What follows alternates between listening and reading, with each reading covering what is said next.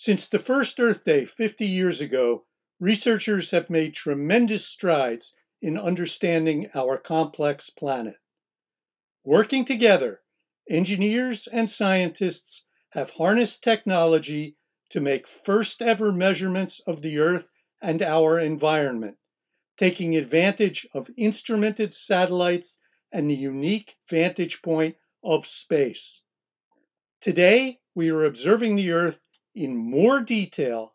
and looking at more processes and variables than ever before in human history.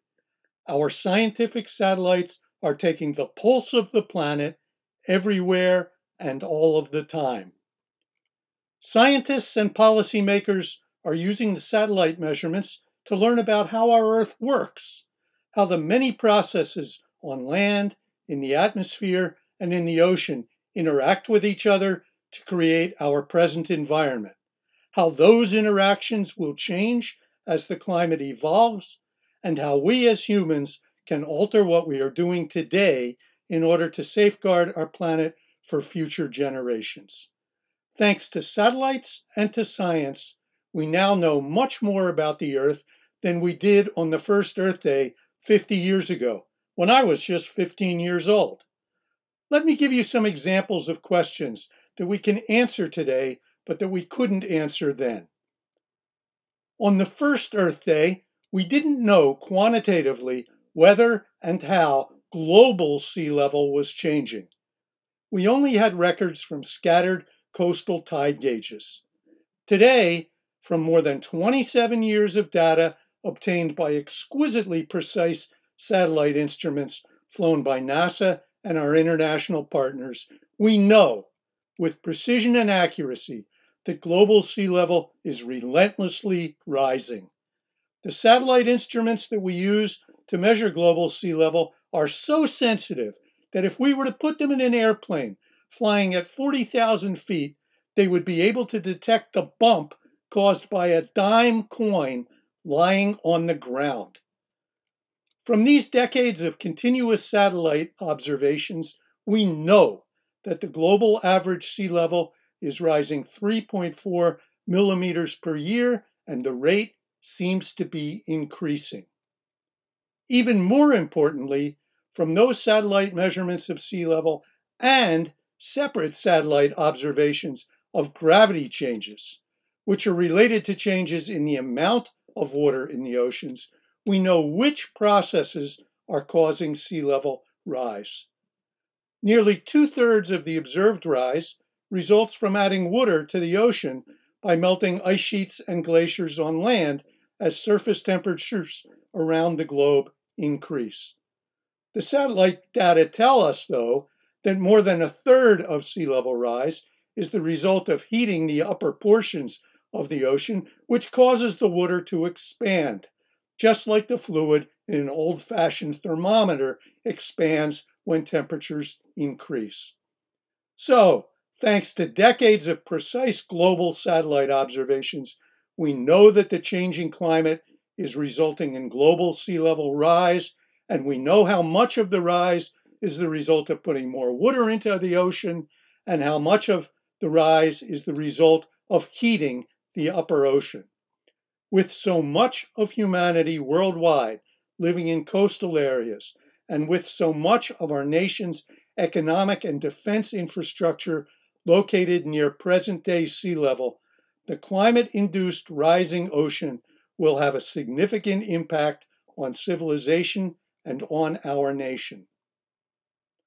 On that first Earth Day, scientists knew that long-lasting greenhouse gases in the atmosphere influence our planet's overall radiation balance, whether the Earth warms by trapping some of the sun's energy, or whether it cools by radiating out more energy than is absorbed by the sun.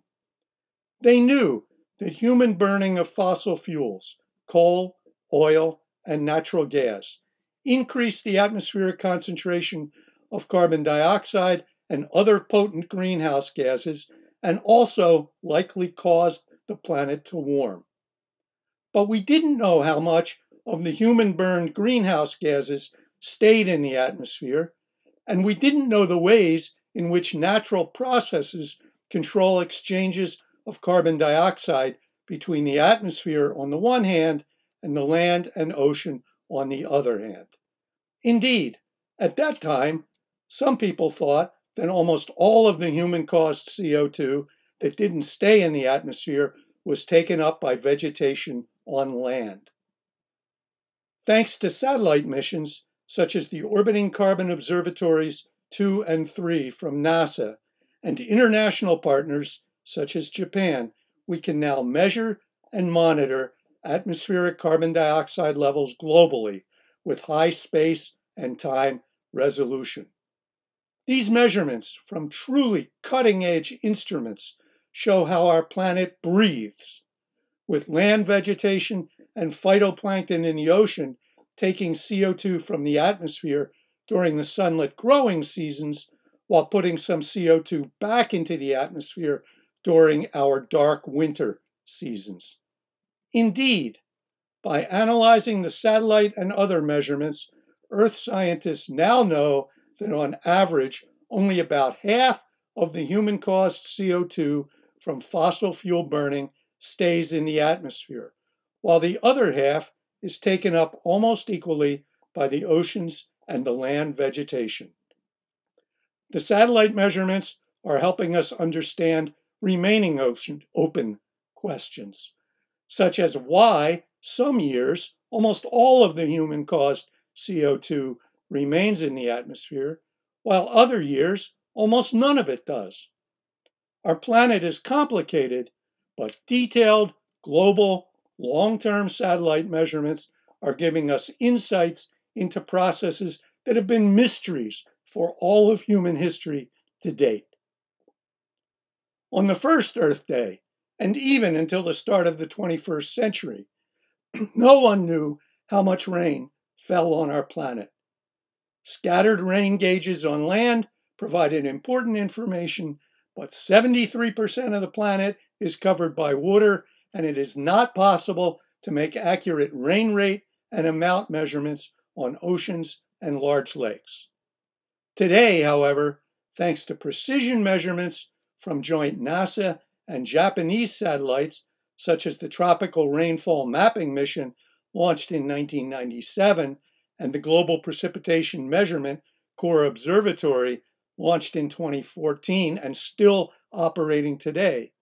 as well as thanks to instruments on more than 10 other satellites that together form the Global Precipitation Constellation, NASA researchers are routinely producing global rain and snowfall maps with spatial resolutions of 6 to 12 miles and time resolution of an hour or less. This information, which can only be obtained from combining observations from many satellites all orbiting at the same time, is improving severe weather and flood warnings and weather forecasts around the world. Thanks to long-term, global, frequent, high-resolution satellite measurements of many different environmental variables, today, research and decision makers alike have available observations and understanding that could only be hoped for 50 years ago on the first Earth Day.